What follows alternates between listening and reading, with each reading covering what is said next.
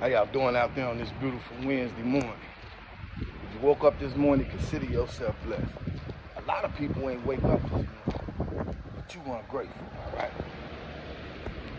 I just want to start out by saying that since the beginning of hip-hop, it's been pedophilia and homosexuality.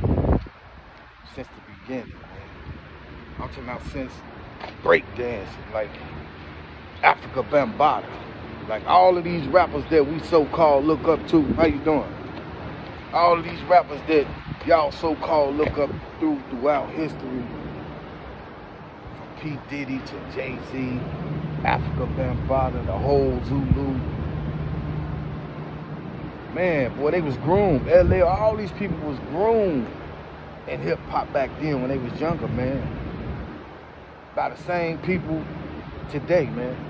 You know what I'm saying? Like, they sold their soul, man. Hip-hop sold out, man, a long time ago.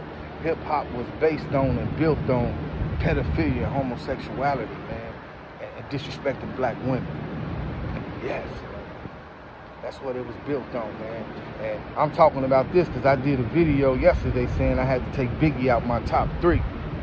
You know, I had Biggie number 3, which he shouldn't have never been number 3 anyway, but I just get on here sometime, I just talk, you know. Talk shit and swallow spit. It's up to y'all to believe it. But yeah, I did a video saying I took him out my top 3 because P. Diddy, you know, before Biggie made it big, he had a video called Big Papa. And in that video, his love interest in the video was a transsexual. And I'm pretty sure Biggie knew.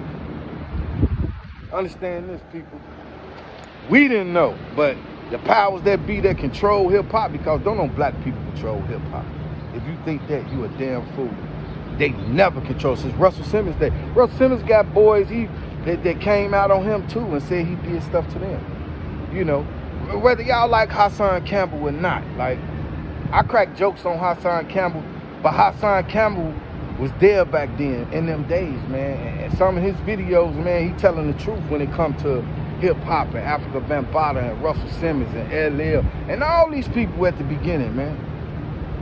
It was started and founded on the same people that run hip-hop now, and they don't look nothing like us. And they all pedophiles, over-sexualized, man, disrespect black women.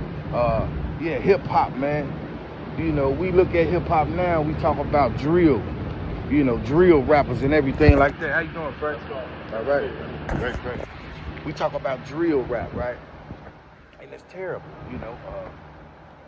Just black people hating each other.